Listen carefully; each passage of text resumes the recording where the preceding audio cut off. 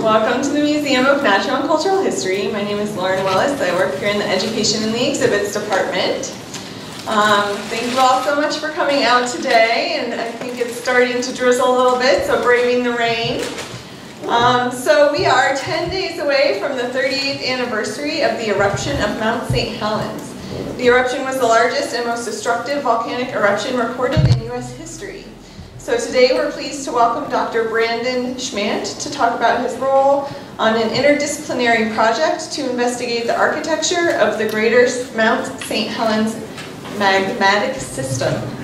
Dr. Schmandt earned his PhD from the U of O in 2011 and is currently an assistant professor in the Earth and Planetary Science Department at the University of New Mexico. His research interests focus on resolving Earth's seismic properties to gain insight into tectonic and magmatic processes. His talk today is sponsored by the Geodynamic Processes at Rifting and Subducting Margins, also known as GeoPRISMS, their science program as part of their Distinguished Lectureship program. So please join me in welcoming him.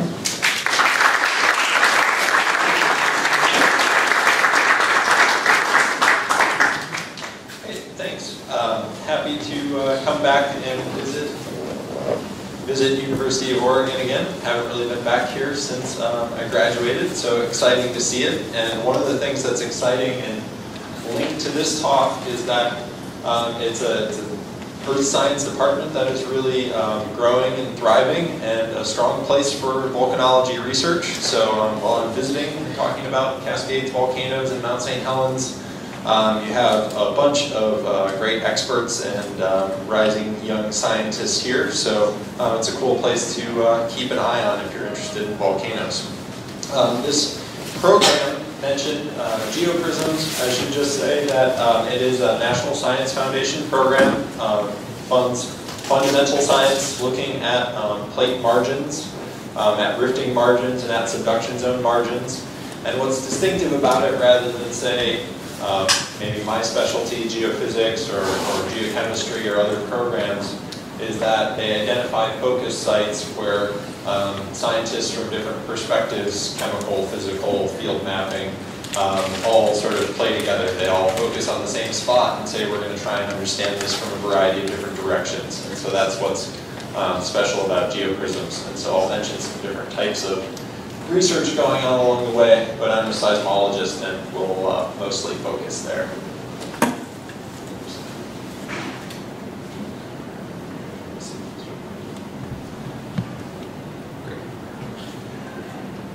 So what I'll talk about, I want to spend a little bit of time sort of ramping up and talk about Mount Saint Helens sort of in a perspective of global volcanic activity and also geologic time, and that geologists are all a bit weird in that we casually mention things like a million years ago. And then once we have that context, kind of talk about what this new project is that I'm involved with and sort of why that's going on and what our aims are, and then get to the meat of some of the new things that we're learning. So where are volcanoes located globally? What makes eruptions explosive or hazardous? And how often do big eruptions occur? Are kind of good things to have in our minds before we dig into St. Helens a bit more. So globally, if we're to look at volcanoes, if you're interested enough to show up, many of you are probably familiar with terms like sort of the ring of fire around the Pacific. But what this map shows are two things: the black triangles, Holocene or last 10,000 year eruptions from major volcanoes, not a complete data set, but many of them, and then also earthquakes. And the earthquakes do a nice job of showing you the fact that Earth's surface is made out of distinct plates, and that's really where most of the action is geologically. If we were to look at the right, this is kind of a funny map, but this is one where satellites detect deformation on Earth. That is to say, if you made the Earth out of little tiles, and you were asked if any of those tiles are changing their size and shape. Though areas that have bright colors would be where, with a decade of satellite data, we could show measurable deformation. And so we can again see that it highlights these narrow plate boundaries like mid-ocean ridges, shows broader zones of deformation at subduction zone boundaries, like say the Andes subduction zone. And then it shows that the western US is kind of an unusual area and that it has a very broad plate boundary region. And that's where we'll be focused. So volcanoes are located at all those places, but there are a variety of different styles of volcanic activity. And if we were to go on to the next question, how often do big eruptions occur? It depends what you mean by big.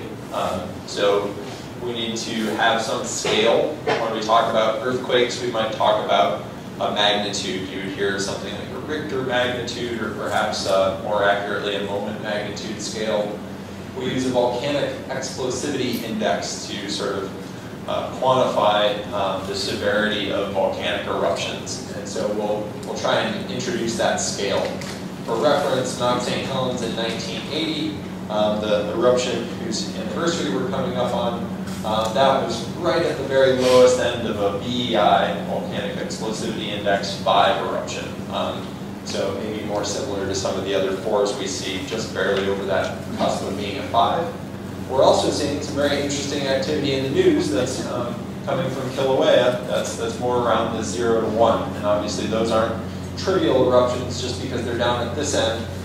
They're just slower moving, lower volume. So we'll talk about the things that go into this, and I'll show a few examples. But the key ingredients are the eruptive mass, the plume height, how high material is ejected into the atmosphere, and then the duration of the eruption.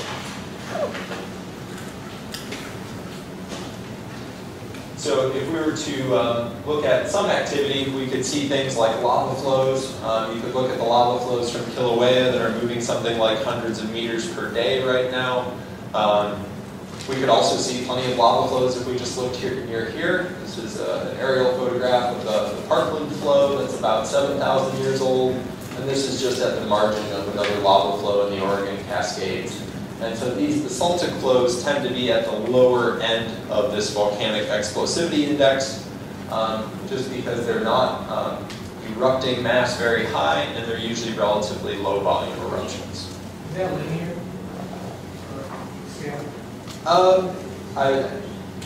It's based on more than one property, so calling it linear or nonlinear is a little tricky, but safely nonlinear. It's not like, say, looking at seismic energy where I can tell you a specific logarithm. But yes, an 8 is much more than 8 times more dangerous than a 1. If that makes sense. Even once we get just into the BEI 2 range, these are substantial eruptions that pose a lot of hazards to people. So this is from Mount Sinabung in the Sumatra subduction zone. These images are from 2014. It's still active. Had similar eruptions last year in 2017. Many eruptions have characteristics of both explosive phases, so you can see volcanic ash going very high, some denser pyroclastic material sort of flooding down the side of the mountain. You can also see an effusive phase in this night image. You see much less viscous lava flow flowing down the flanks of the mountain. And then here, this is ashfall in a village that's about 40 kilometers away. So this is still at the BEI 2 end, so there's quite a ways to go as we move up to something like a Mount Saint Helens eruption. We'll talk about Mount Saint Helens more, but we could sort of put this in the middle of the scale, where if we were to look at the sort of plume height, injected gas and ash more than 20 kilometers into the atmosphere, and it erupted about 1/3 of a cubic kilometer of ejected mass. Much of that was blasted into really fine particulate matter that was spread over large distances. More of a curious photograph of ash falling in Chehalis, Washington. Recently ran into a meteorologist who was so excited about Mount Saint Helens blowing up at the time that he was a student that he just took off driving toward it to get as close as he could to learn as much as possible about it.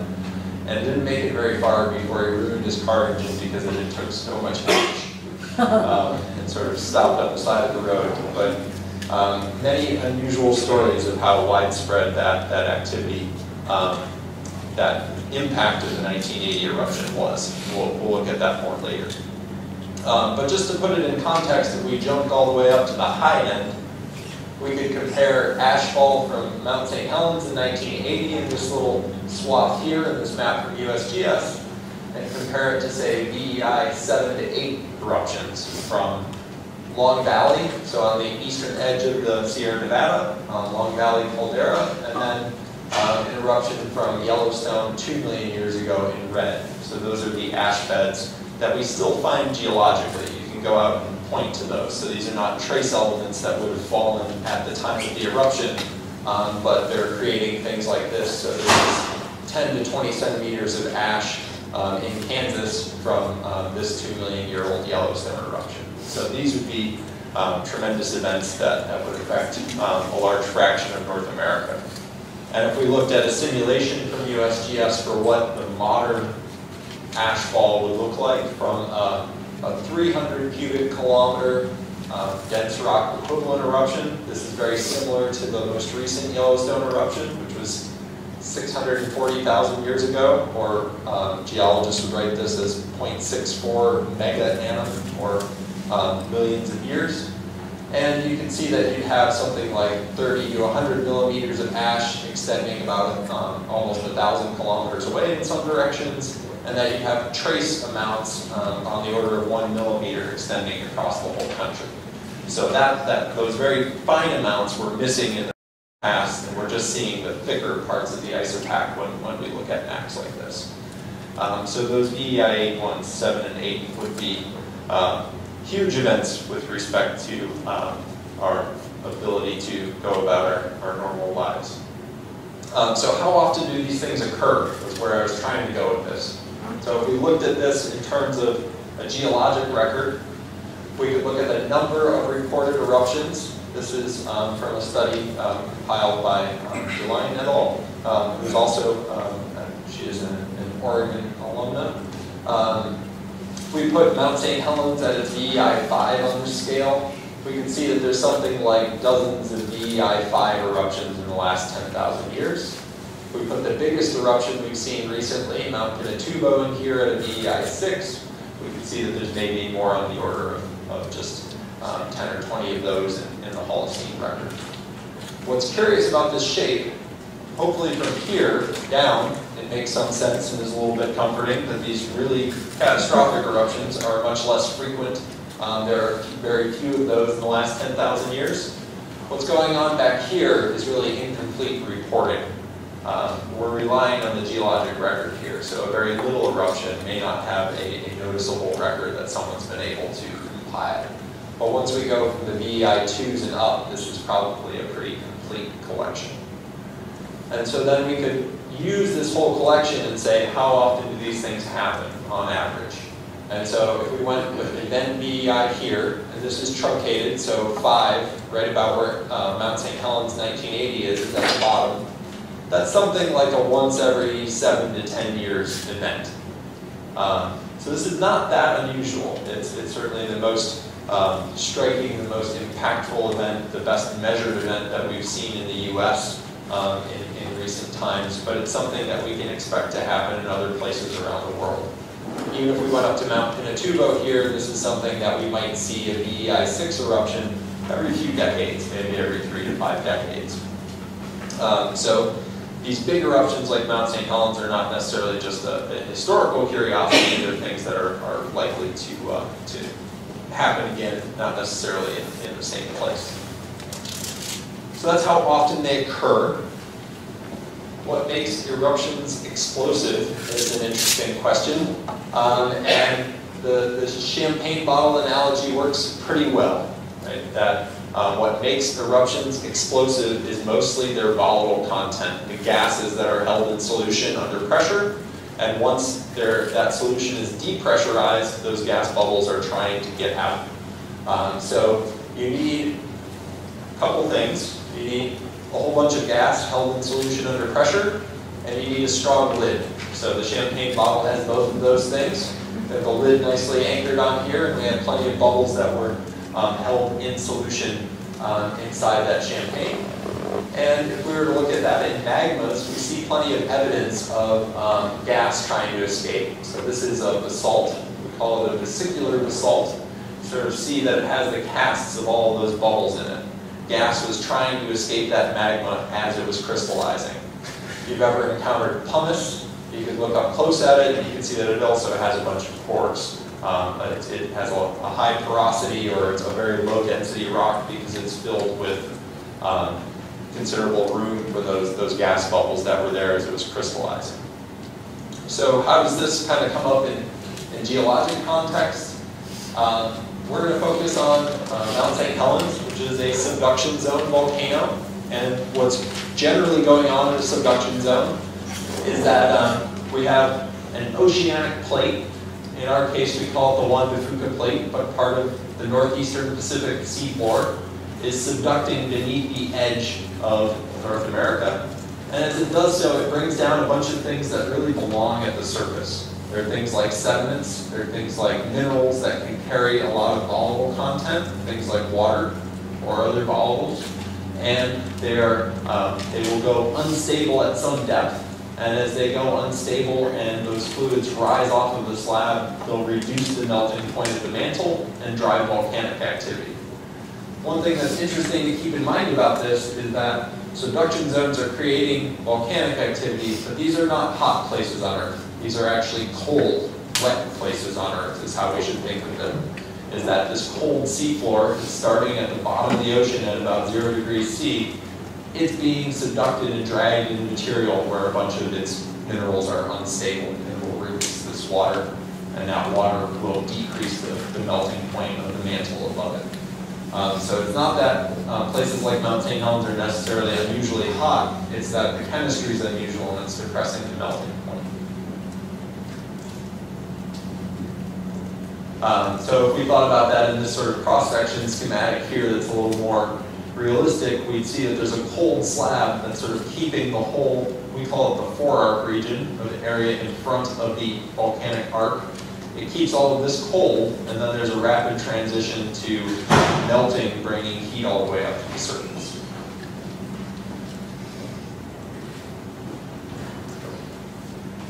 So why the viscosity matters in this? So if we have the gas content from the subduction zone bringing down volatiles, the viscosity is fairly simple to think about. If you were to say, boil a pot of water, that's no problem. It's very easy for the bubbles to get out. They come up from the bottom of the pot, they're released. Maybe there's a little splashing, but nothing too severe. You can do that all the time. If you start doing that with, say, a thick stew or some marinara, it's going to add a few more ornaments to the kitchen or the microwave or what have you, because the viscosity has gone up, right? So it's very hard for that bubble to now get out without launch. It builds up enough pressure to launch a bit of the matrix around it, the marinara or the molten rhyolite or whatever it might be. So in volcanoes, they're just kind of taking this to the extreme and building up enough pressure to launch rocks into the sky. But it's largely by increasing the viscosity of those melts. And if we were to think about the viscosity of different types of melt, part of the reason we see those VEI 0 and 1 eruptions, those are from basalts, which are very low viscosity. They have higher melting temperatures and lower silica content, and that makes them inherently lower viscosity. You're sort of running your liquids that flow more easily. Whereas things like the dacite that were erupted at Mount Saint Helens are much higher viscosity. So they're more like the marinara, if you want. So to say all that means that subduction zones, because subduction zones are where silica-rich rocks like dacite are created, and they have the gas content from the subducting slab, they have both of the key ingredients to make explosive volcanic eruptions.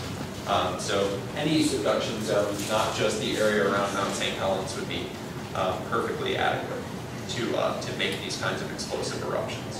What does viscosity mean? Viscosity just means resistance to flow.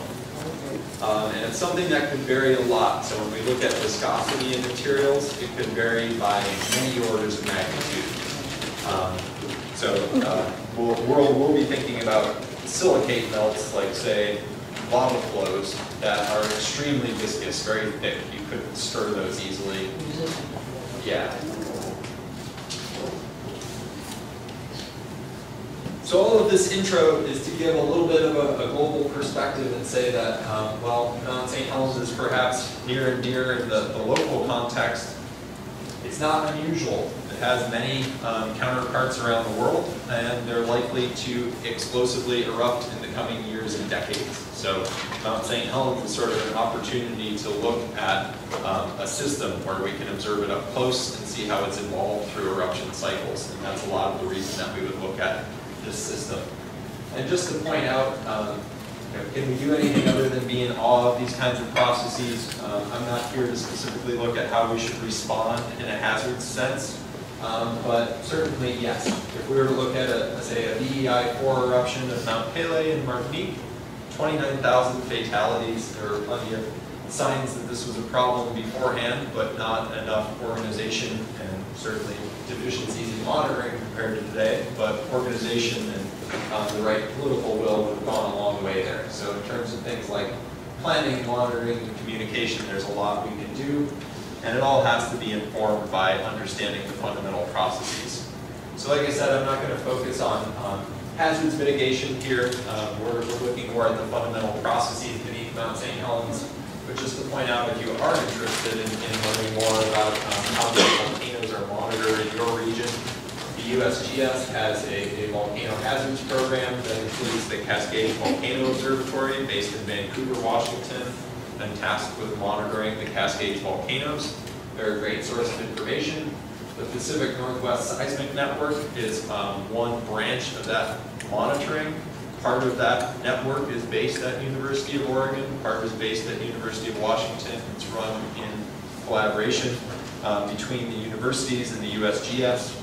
And so if you want to look at it, their websites are great starting resources. This is the website for the Cascades Volcano Observatory, great place to look. They're always giving updates about what's going on at any of the volcanoes in the Cascades. Often they're just sitting still and looking nice in the landscape, but occasionally there's more interesting activity. Even surprising to me, I just looked this up yesterday to have a screen draft of this. This is the PNSN website. It's a sub-page on Mount Saint Helens, and all of these little red dots are earthquakes in the last 24 hours from when I looked at it. So this is continually being updated. These are we could call them micro-earthquakes. They're less than magnitude 1. They're not highly unusual. This is maybe an above-average day at Mount Saint Helens, but not a source of concern. But you can get an idea of how these things vary through time and if there are any real changes in status for these systems. So lots of interesting places to look for information on your regional volcanoes. So Mount Saint Helens, to get back to there, we know about the 1980 eruption, but what has Mount Saint Helens been doing since then? I'll just give a really brief summary before we start looking at the subsurface imaging that I've been doing in collaboration with other researchers the past few years. After Mount Saint Helens, 1980 eruption, this is a photo from 1982, but the process you're seeing here, growth of this dome inside the crater, and this little eruption. This eruption is mostly steam. That continued for about 6 years, so about 1986, these steam eruptions were pretty common, and that dome was growing in the summit crater. We would be standing basically near Johnston Ridge Observatory, which is on the north side. So this breach is where the mountain blew out in May 1980.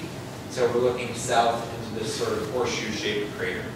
And those eruptions continued for about 6 years. Then there was a hiatus in new material coming out of the ground at Mount Saint Helens until the most recent eruptive phase, which was 2004 to 2008. And there was a second or sort of new lobe of the dome in the crater that was extruded. This is one example of a dacite sort of fin-shaped object that was coming up pretty rapidly in 2005. Helicopter here for a sense of scale. This again is mostly steam coming out of the rocks. It's quite warm, and there is a lot of snow in this crater. It's actually grown a glacier since the eruption in 1980. And so there's plenty of water from that snow and rain that circulates down into the rock, and a lot of that comes back up as steam. If we wanted a more sort of compelling visual view, this is zooming in a little bit, and you'll see this fin sort of growing back here. This is the new growth of that dome in 2005 is kind of when it was growing most rapidly. So these are going through the year and showing you different stages of this dome growth. So very rapid. You're looking at magma that had already crystallized before it got to the surface, and there was enough pressure beneath this plug of rock in order to force it out of the ground. And at the time it was happening, millions of tiny earthquakes were happening around the edges of that plug as it ground its way up to the surface. A view that kind of offers a more holistic perspective on the crater in a digital elevation model is here. So this starts in 2005. And there are a couple things happening. You see these bulges coming up. That was the dome we saw in the last video. But you also see, it'll restart again in just a second. You also see that there's sort of material flowing away, sort of flowing around both sides of this horseshoe away from the dome. And that's actually growth of the glacier in the crater at Mount Saint Helens. It's so heavily shaded that it stays nice and cold and maintains snow through the year. So it's formed probably the only new glacier being formed in the Pacific Northwest in the past few decades.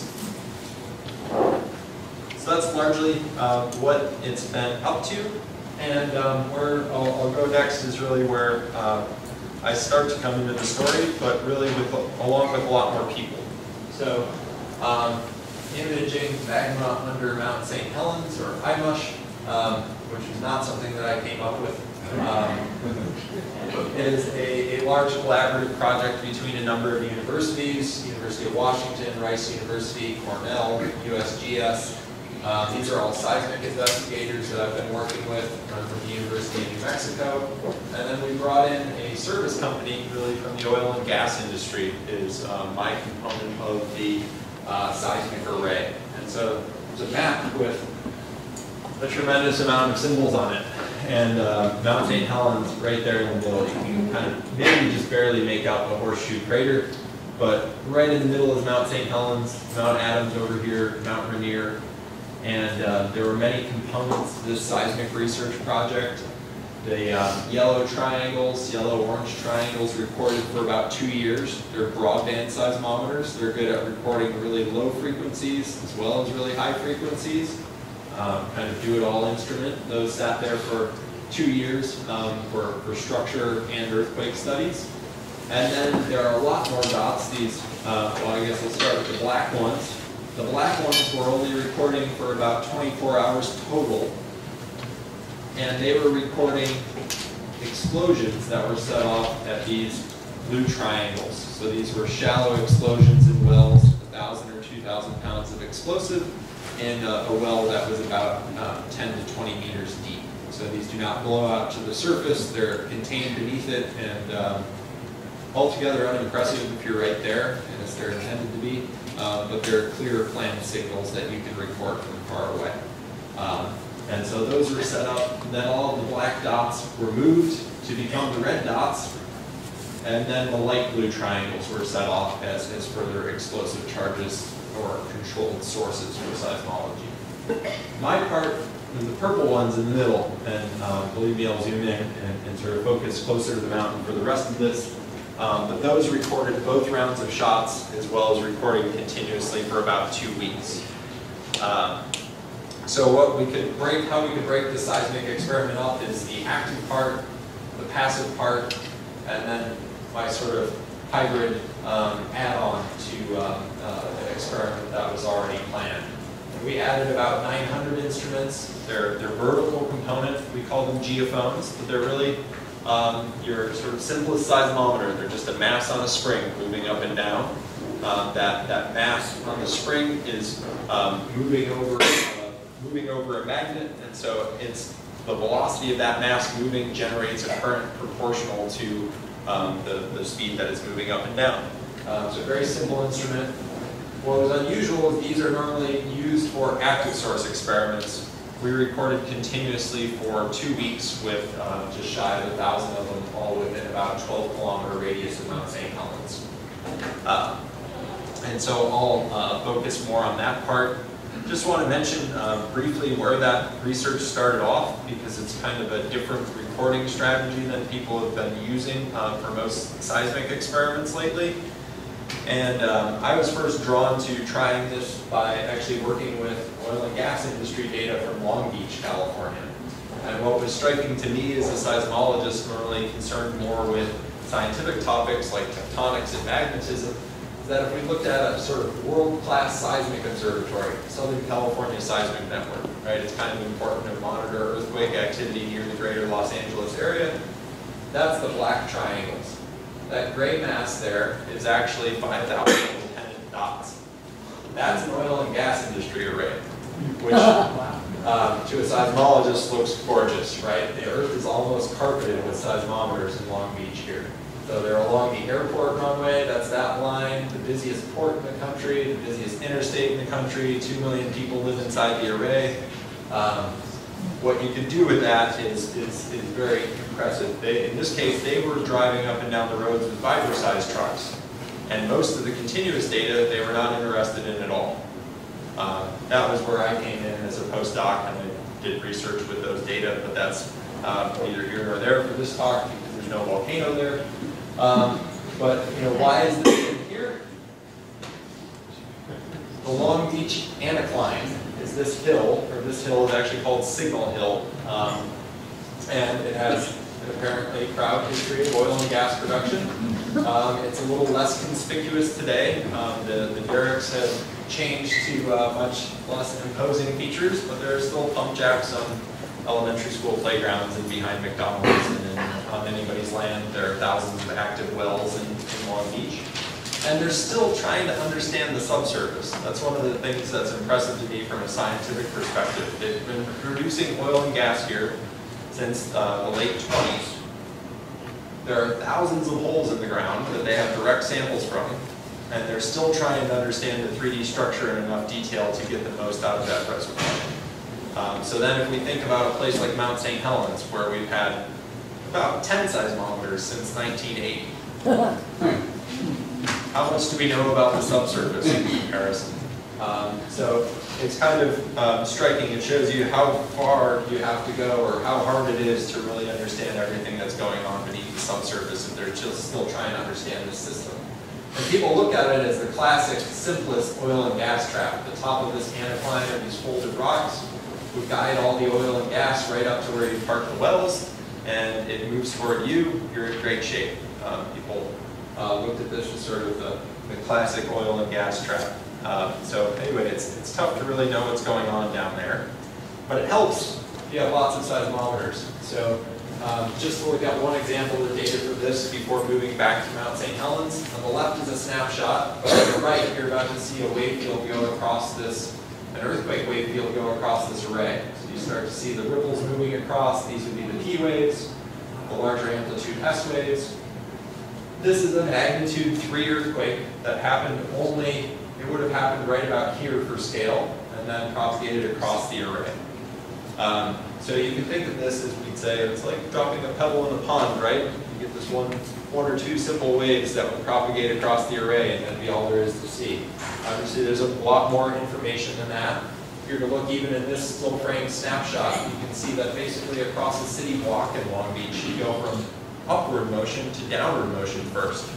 That is not something we'd predict if we didn't know about the structure here. That's actually guided by the recording of the fault zone. So quite a rich set of information in these seismograms. Here, I should have mentioned at the beginning, they're just plotted. Seismograms are plotted as just red is upward motion, blue is downward motion. So they just wiggle back and forth.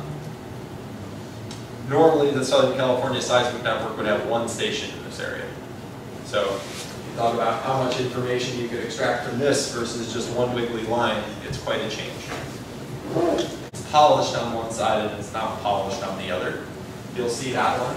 But this is the source of pretty much all our volcanic activity on Earth. You start melting the mantle, and if the mantle melts, the first thing it produces is basalt.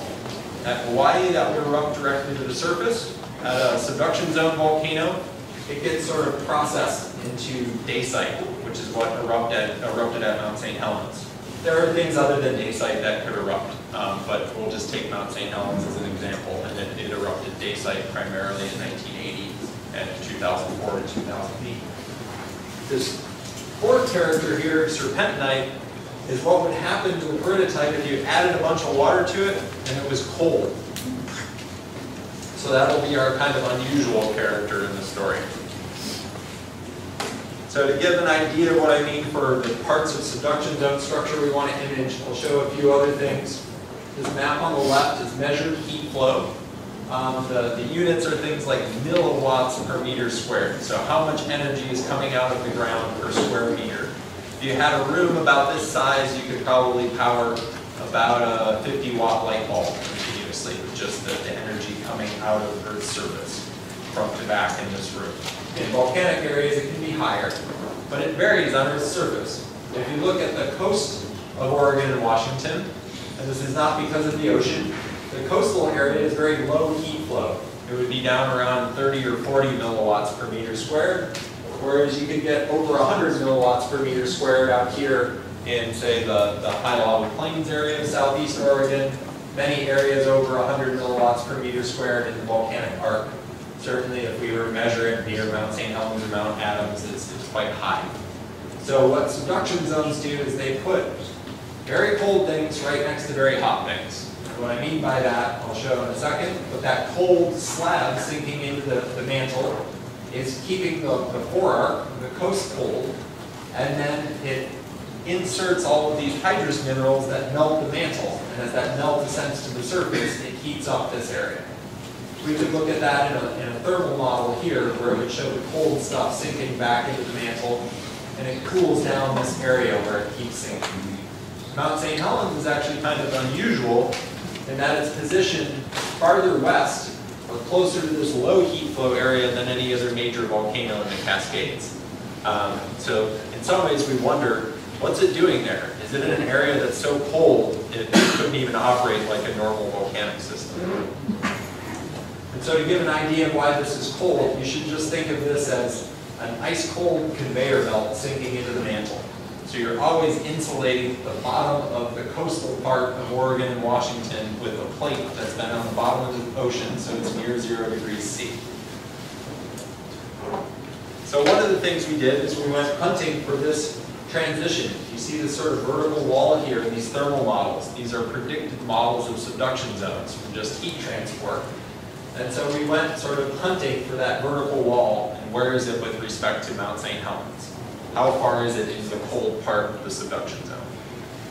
We hunted for it with reflected waves from the crust mantle boundary, so you can think of it as our seismic source. It's not a hammer in this case, it's an explosion. And some of that energy would go down and hit its interface, like the boundary between the crust above and the mantle below, and it would reflect back up.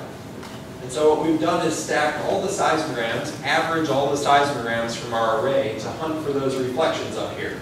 So for these three explosions, here are these averages of the seismograms. They show us this peak that's reflected energy about 40 kilometers deep. That's where we think the crust mantle boundary is exactly as we expect. So it's these three on the east side of Mount Saint Helens. We switch over to the west side of Mount Saint Helens. We take the average again of thousands of seismograms from this big explosion, and we see precisely nothing. The crust mantle boundary has disappeared. And the way that it could disappear is that sort of slippery, soapy textured rock. That's the serpentinite. There are different forms of serpentinite. We'll simplify here. If we were to look at the one that might be present down there, we call it antigerite. And we could think about the boundary where antigerite becomes unstable. So where would it be too hot for that to exist? If you heat up that soapy rock too much, the water would come out of it, and it would help fuel things like our volcanism, things like Mount Saint Helens. And so where we see this reflective boundary disappear, this is a cross-section through Mount Saint Helens. These would be the deep earthquakes. This boundary tells us sort of a temperature. It's a way to map out the temperature of the subsurface. It's where you go from having the antigerite, that soapy rock over here, to having the peridotite, the nice green-looking one that's polished on one side and not polished on the other side over here. So it appears that St. Helens is actually positioned in one of these thermal models right at this boundary, where it goes from very cold mantle any farther west of St. Helens that transitions right beneath it. So it appears that the melts from St. Helens would probably have to come up from the east side, from the hotter part of the mantle, where it could take some of that hydrated material and then inject basalt into the lower crust. So that's one more piece of this story, is that Mount Saint Helens at the base of the crust is at this big transition between the cold part of the subduction zone and the hot part of the subduction zone. So melts probably come up from the east side, a little more toward Mount Adams. The third one is, the third piece of this sort of structural story is to look at what we call seismic tomography. I didn't think I'd have enough time to do more of a tutorial here, but we look at how quickly the seismic waves propagate based on their arrival times. So if a wave arrives later than you expect it to, it must have gone through something slow. If it arrives early, it must have gone through something fast. And so this is a cross-section view cutting through Mount Saint Helens using those active sources again. And this is work from Eric Kaiser, now an assistant professor at the University of Arizona. And what he's showing is how fast the P waves travel at different parts of the subsurface. So generally, wave speeds are slower near the surface. Things are less compacted, lower density, so they don't propagate waves as quickly. And velocity increases downward, but it doesn't do so uniformly everywhere. So at Mount Saint Helens, we see a couple of things. The very lowest velocities, presumably the hottest areas that might have melt in them in the deep crust, are offset to the east of Mount Saint Helens, much as we would have predicted based on the reflection imaging that said the hot parts to the east, the cold parts to the west. The other part that's sort of simplified here is this F1, that sort of brown patch, is very high, we would say, P velocity relative to S velocity. P waves are compressional ones, sort of squishing and stretching something. Shear waves sort of change the shape, but not the volume of things. So different types of materials will have different P and S velocities. One way you could think of this, if you took, say, a deck of cards, it'd be very easy to deform it in shear, right? You can spread it out on the table, but you can't compress it very easily. You know, it's very tough in that direction. When you add a little bit of melt to rocks, they get very weak in shear, but they're still pretty strong in compression. So we think this is the main magma reservoir in the upper crust is up here. So the parts, if we were to look at this and sort of put it together, we have this wall down here in the mantle where we have a cold serpentinite where the water is bound in this rock that's altered the peridotite. Over here we have peridotite where the water has been liberated from the slab and it's melted the peridotite. When peridotite melts, you get that black rock that's being passed around. It's one that has a fair amount of bubbles in it, pore space in it. That basalt would be the direct product of melting the peridotite, but it's not what dominantly comes out the top of Mount Saint Helens. It would get processed into dacite here. The dacite would rise upward, possibly making the deep long period earthquakes on its way, accumulate in this shallower magma reservoir from about 5 to 12 kilometers depth beneath Mount Saint Helens. And when it accumulates enough so that there's enough buoyancy, enough pressure that it can make its way to the surface, then you'd have an eruption at Mount Saint Helens. So we kind of see the four pieces of the story, the sort of normal mantle that when melted could produce the basalt, the cold mantle west of Mount Saint Helens that would be in this sort of wavy colored region out here, and then these two magma reservoirs beneath the surface. So this is sort of a sense for how seismology would map out these different parts of the Mount Saint Helens magmatic system. And I essentially aim to end there so that we have a little time to get questions from you guys, but I'd just like to thank all the field workers who were involved, National Science Foundation who supported the work, and one nice aspect is that all the field workers there, most of them were also seismology students at University of New Mexico. So they helped collect the data, and then in the fall we started using the data in seismology class at UNM in Albuquerque. So many of them got to help analyze some of those data, and even some of the things that I brought up in the talk were things we first found in class lab exercises. So a very fun and helpful experiment for getting seismology going at the University of New Mexico. And hopefully there's some curiosity. I'd be happy to answer any questions that you have. Thanks.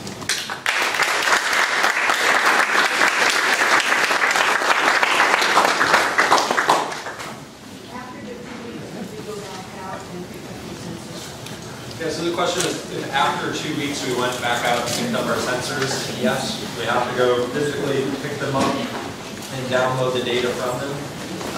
The facility they have for doing this will look strangely like perhaps a wine cellar, a rack with a bunch of boxes, right? You dump in these cylindrical seismometers and it sucks off all the data, recharges the instrument, and then I get a big hard drive in the mail a couple weeks later.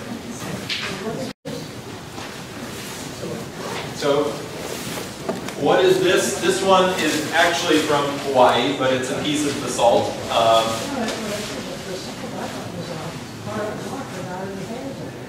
So if it has enough gas in it, it'll be flakier. And it's flaky just because you have all these thin pieces surrounding bubbles or surrounding cavities in the rock. I flew here from New Mexico and did not bring rocks, so I was kind enough to get these from a professor. Was kind enough to lend me things from his collection so that you could have a physical sense of the rock characters in the story. But this one is not strictly from St. Helens. If the salt cooled under more pressure, it wouldn't have these bubbles in it. Because the basalt I see in my head is just pure cold, pure power. Sure, you can see things like kilometer basalt that have very little bubbles in them. Those columns form because they're cooled beneath the surface a little more slowly. But yeah, it's often very solid rock. But you know, I'm only so strong, and I carried all these around, and so I took the easy one, the circular one. Basalt is always just, it has holes. Yeah, sometimes it has more pore space, and sometimes almost none. Where was Harry Truman's cabin in that picture? I can't tell where Spirit Lake is. Yeah, so Spirit Lake would be off to your left in this picture, and what's called the Truman Trail starts about here and continues up off the image to the left. So maybe it's Lake to the left of that. Yeah. But I don't know along that trail exactly where the cabin was located. I just know it within about a couple kilometers on that trail. But it'd be off to the left, and that's where Spirit Lake is. All the way in the back. Yep. So you mentioned, or explained why Mount Saint Helens is slightly off the line of the others in terms of, but does that just sort of imply that with subduction, there are various things that control where you get that critical point where this kind of activity can form, and all the others happen to be in a line, and this is a place where it goes a little bit westward? Yeah, so what controls this vertical line? And this is not something that has to be fixed through time. You could slightly change the rate at which the plate is subducting, or variations in the thickness of the crust on the plate might vary its dip angle. Variations in the sort of 3D shape of the slab. This is probably something that evolves with time. And if we were to look at a volcanic center like Mount Saint Helens has been about where it is, doing about what it's been doing for about 300,000 years. The Cascade Arc has been around for about 40 million years. So when we think of these volcanoes over the long term of, say, the history of the subduction zone, they're not fixed. The volcanoes don't always have to be where they are today. They're kind of dancing around in this line at about that distance from the trench, and they'll move a little closer or a little farther through time. We can see that many of the older volcanoes, they'll often call them the Western Cascades, are actually farther west of, say, the modern volcanic arc position today. So we see a lot of volcanic rocks. Say if you start driving from here and you go toward the Cascades, you'll see volcanic rocks before you get to the volcanoes. If you went back in time some of those volcanoes were aligned a bit closer to the a bit closer to the coast than they are today. So yeah, that moves through time, and it's a delicate balance of temperature and melting and water in the subduction zone. So as the coast builds up, that moves them further, further east? I could, make wagers on where it would go, but I wouldn't actually know. So it's a matter of how hot it is right here. So maybe based on the rate of subduction, you could move this a little bit. Let's say you're feeding that conveyor belt down faster, that would change the thermal structure a little bit. But exactly how it's balanced is pretty hard to tell. Through long terms, we can see some movements in the position of chains of volcanoes, like I mentioned, the Western Cascades, or the older part of the Cascades were a little farther west in Oregon. What's the difference between the chemical composition of the dacite and the salt, since it's kind of variable in that? So I'm primarily in geophysics, but I'll do my best. The best you can. The main thing is really seeing the silica content change. So sort of rocks will have will have other metals in them, a lot of magnesium and aluminum in the mantle. Magnesium and iron in the mantle. Aluminum silicate rocks are more common in the crust. So if we were to look at something like what the lighter colored rock I was passing around is actually a rhyolite, but what I could find this afternoon upon arriving, that's probably something like upwards of 60 or 65% SiO2 silica, whereas the mantle is a bit lower. It has more magnesium and iron in it, but it's still a silicate rock. So what we're seeing on that transition from melting the mantle is a trend toward increasingly silica-rich composition. Yep, all the way back there. We know about some of the anecdotal storytelling eruptions of various volcanoes. When do we think the last eruption for Adams was? I don't know when the last eruption for Adams was offhand. Certainly a large edifice that's been built up. I'd have to take a look. I would guess in the tens of thousands of years, maybe for a really big eruption, but I really don't know offhand the last major eruption from Mount Adams.